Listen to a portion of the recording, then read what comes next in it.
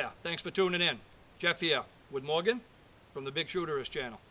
And today we're talking about penetration. Stick around.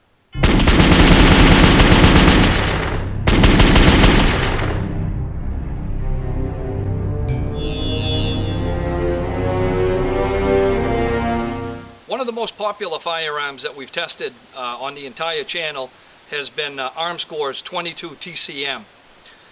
It's a fast little round, it's a 40 grain projectile.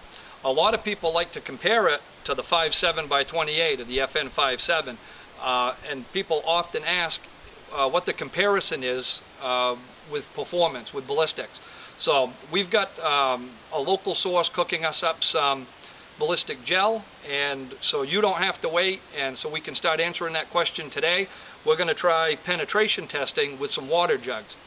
What we hope to do if we have enough jugs is we're not only going to test the 5.7 and the 22 TCM, we'll also fire a 22 long rifle, so you have something to base it against, and a 223.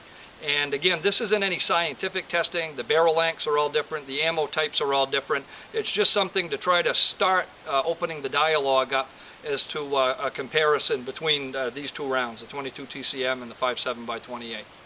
So who's going to do the shooting today? I don't know, can you keep up? You're going to get wet. All right, let's do some shooting.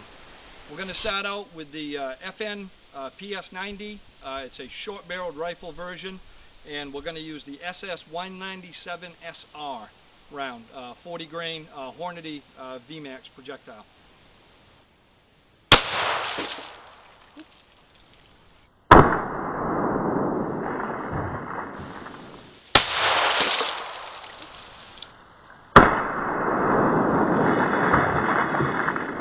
That's the Hornady SS 197 SR. Performed a little bit better than I thought that it would. Real good penetration. Obviously, one jug, no problem. I assumed that maybe we'd penetrate into the second one. Got a nice clean exit hole here. And the second jug, entrance hole right in the center, and you can see where the hydraulic pressure caused it to fracture in different places, and one of them was on the bottom, but the entrance hole is right here. The exit hole is again right in line with it. And on the third jug, this surprised me, there's our projectile, and I'll take it back and I'll weigh it so we can see what type of weight retention that we had, if any. It may just be the jacket.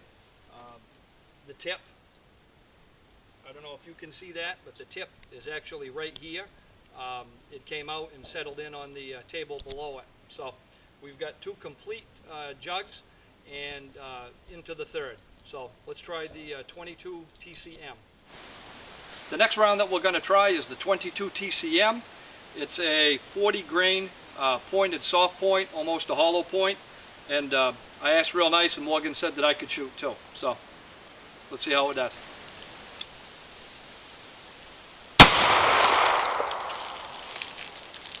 That was wet.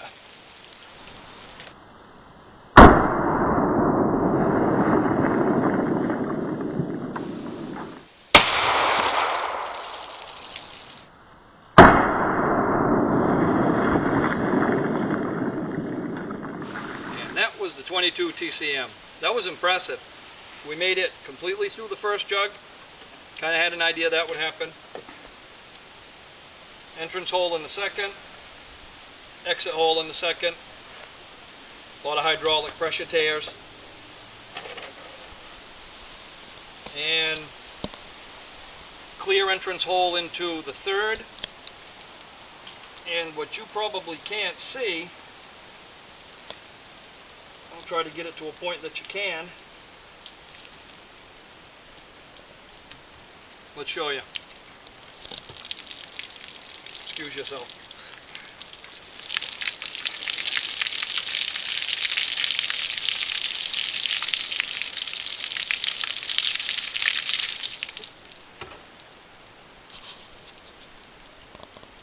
And what looks to be a completely intact projectile. And I'm real anxious to get back and measure the weight on this one. I'm going to be surprised if it has any less than 90% weight retention. And here's the 22 TCM that we recovered. Looks almost completely intact and very flat where it hit.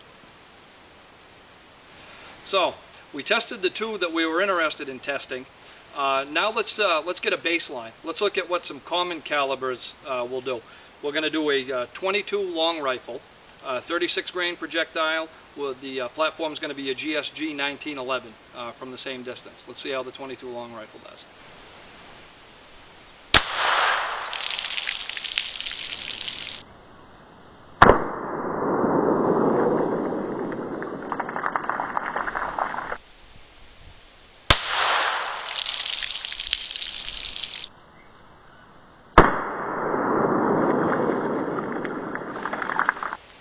So the 22 long rifle, entrance and exit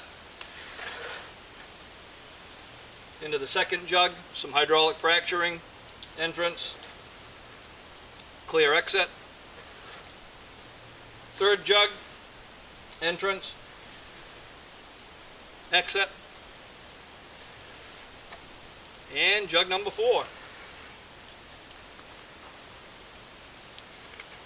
No exit. Let's see what we're left with.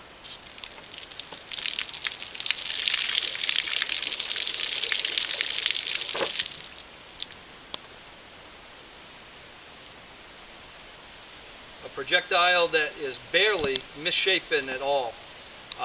It looks to be almost 100% of the weight retention, but like the others, we'll bring it back and measure it. So this actually made it into the 4th jug and looks like it retained almost all of its weight. And the 22 long rifle. Barely misshapen, and the only marks appear to be the rifling marks.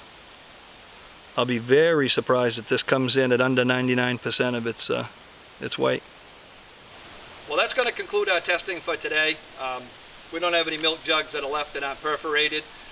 The next set of tests that we'll do will be with some ballistic gel, and when you can actually see the wound channels, it'll actually make a little bit more sense, and you add what we've done today to that and it should tell a nice picture.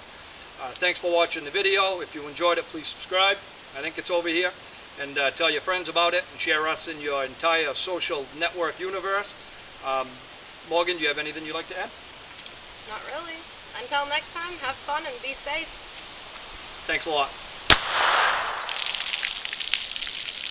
Freaking right. Good shot.